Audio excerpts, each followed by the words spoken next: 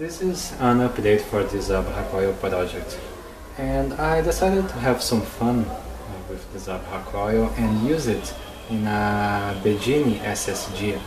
So I have here my mini ABHA Coil, and I have a 2.5-inch cylinder magnet here, and I'm gonna spin it and see how it performs.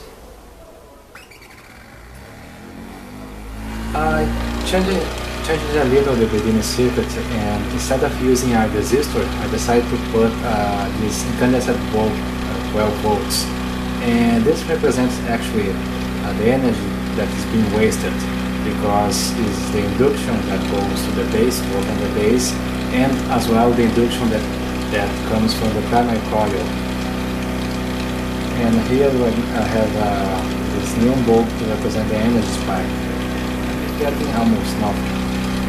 Well, there is an optimal spot here to increase the RPM with no loads.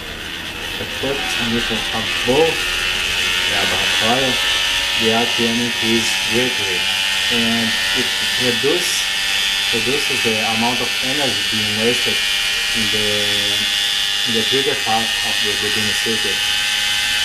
If I increase too much, the energy being wasted by the circuit increase, and the energy spike increase as well.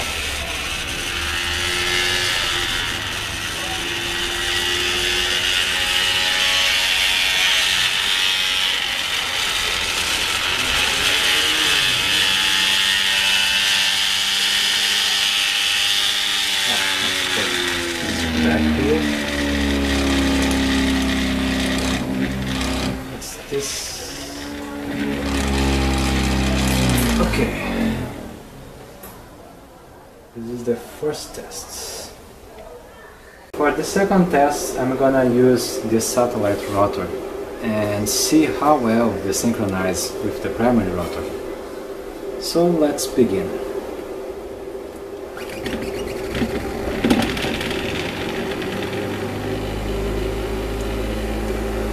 Well, they are now synchronized and spinning. And well, of course there is a maximum distance that I can keep this rotor from the primary rotor to keep this synchronized. But there are other things that are interesting as well. I can, for example, turn 9 degrees and still synchronize it. Turn 108 degrees and still synchronize it. And right now those rotors are spinning in opposite direction.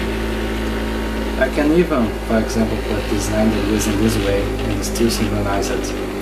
Of course that the bearing probably is getting in the way, because the bearing can interact with the magnets.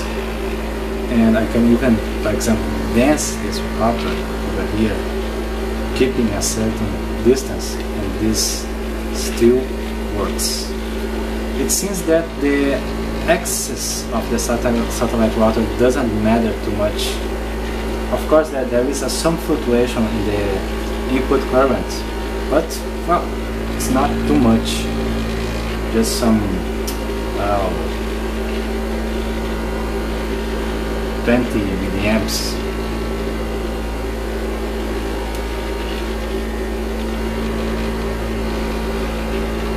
Well, I believe that's it for this test. Let's see the maximum distance that I can keep this synchronized. Even here it's working. Now desynchronize it.